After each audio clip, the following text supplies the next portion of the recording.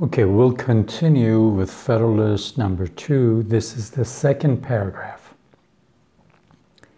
Nothing is more certain than the indispensable necessity of government, and it is equally undeniable that whenever and however it is instituted, the people must cede to it some of their natural rights in order to vest it with requisite powers. It is well worthy of consideration, therefore, whether it would conduce more to the interest of the people of America that they should, to all general purposes, be one nation under one federal government, than that they should divide themselves into separate confederacies and give to the head of each the same kind of powers which they are advised to place in one national government. Notice the first sentence: nothing is more certain than the indispensable necessity of government. When they say something is indispensable, one of the books that was written about George Washington, the title of it was The Indispensable Man. Means it's a person or a thing that you cannot do without. It's very important. This person is very, very important. So here it says, everybody that's got a little brain knows that you have to have a good government in place, otherwise you'll have chaos and craziness. So he says, we all agree that we have to have a government, a working, good government. And it's equally undeniable that whenever and however it is instituted, remember, this is echoing from the Declaration of Independence. You institute a government. Governments are creation of the people. They are not given from above, from God. Because the kings used to say, we are here, we are in power because that's what God wanted. For the longest time, the organized religion used to say that. We are here because God wants us to rule over you, and you just shut up and listen. And as Renaissance came by, and eventually as the American Revolution, that time, they turned around and said, no. People are the ultimate voice. People have the ultimate say. Not you, king, not you, pope, or you, whoever religious authority you want to say you are. No, we institute the government ourselves. So he says, when you institute a government, it is just common sense that you cede. Cede means you give part of your right so that you all can live together. I'll give you an example. If you are in a desert where there's nothing around, you just get in a car, you can go 100 miles an hour, you don't have to stay in a lane, do whatever you want. You might hurt yourself, but you're not going to hurt anybody else. But the minute you come inside a city and you build a city, you make roads, you want to take your kids to school, you want to get to work safely and soundly, you say no.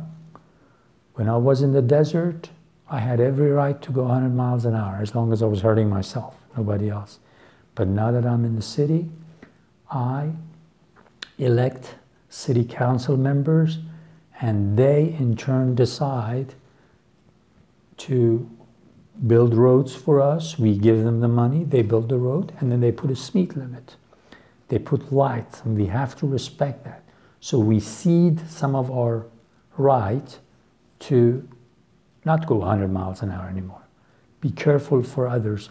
So anytime you have any form of government, you give some of your rights so that you can keep the main rights. So here's what he's saying. He says we have to agree that we have to, if we come under one government, then we have to give up part of our rights so that we can be safe, so that we have avenue to prosperity and peace and liberty, because we don't want chaos.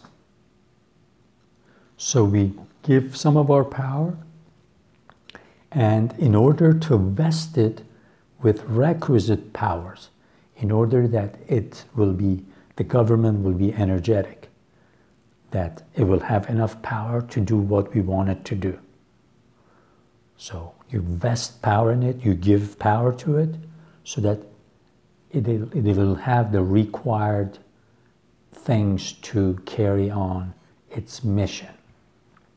It is well worthy of consideration, therefore, whether it would conduce more to the interest of the people of America that they should, to all general purposes, be one nation. And this is really important, that we have to, we Americans, we people of the 13 states, we have to unite and be one people, one nation. Because don't forget, all the way up to American Civil War in 1860s, they used to say United States are. They didn't used to say United States is. So he's pleading with people that you have to give up part of your sovereignty, part of your rights as a member of one state, so that this big state, this big union can have enough energy, can have enough requisite powers to carry on and do the job it's supposed to and make you proud, because when you unite, then the British, the French, the Spanish are not going to come around and toy around with you. Why? Because after the war, the British said, you guys are weak, we're not going to let your ships go to our other colonies and trade with them. So all the colonies that they had around Caribbeans, they would not allow the American ships there because Americans were not united. There were 13 different states. So British were saying, you're weak. You don't have a say in this. So John Jay is reminding people that if we stay disunited, we will be weak. Nobody will take us seriously. So he says we have to come together and act like one nation, one strong nation, so that not only ourselves, but our posterity, future generations, will benefit from it. And he says, don't be fooled by all these people that say they should divide themselves into separate confederacies. That there are some people that say, this 13 states, too big to unite. Let's make 4 confederacies out of it. Let's make 3 confederacies.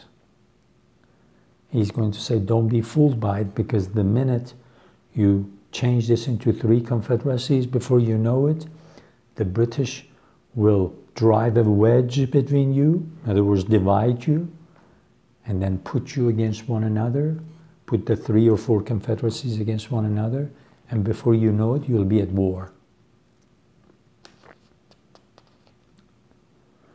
So this speaks to our situation in the world. This is how we are. We have, as human beings, we have one weakness, and it's self-made weakness. We have put ourselves in different countries, and we worship the countries now. It's a sickness. And it's interesting that a lot of Europeans, now Americans, and some other people who are calling themselves Christians, forget what the Ten Commandments says. It says, don't make idols in front of you. Don't worship idols. We have made our countries into idols. That is crazy. Don't get me wrong, I'm not saying that we can all of a sudden forget about our differences. I said our differences in a beautiful way are our strengths. They give a different window to the way we look at the world. But our differences compared to what we share, our shared humanity, is nothing, is minute. If we anchor ourselves in our humanity, then we can appreciate our diversity in a healthy way. Not spend most of our budget on war making. So as we go forward, please keep that in mind, that our differences, our diversity is beautiful. Our different languages are beautiful. But if we want to live up to our potential on our only home, this planet Earth, which the Creator of the universe has blessed us with, this is the cradle of life, that we have to unite, not only to be good to one another now, but to be good to one another, to other species, to other sentient beings. We think that we can live without them, without other forms of life. We cannot. We are so interwoven in our lives with them that we have to be respectful of all other forms of life on this planet. Because that's how we get our sustenance. It's where we get our strength. So, and we have to keep this beautiful planet beautiful for the future generations. Don't forget that. All right.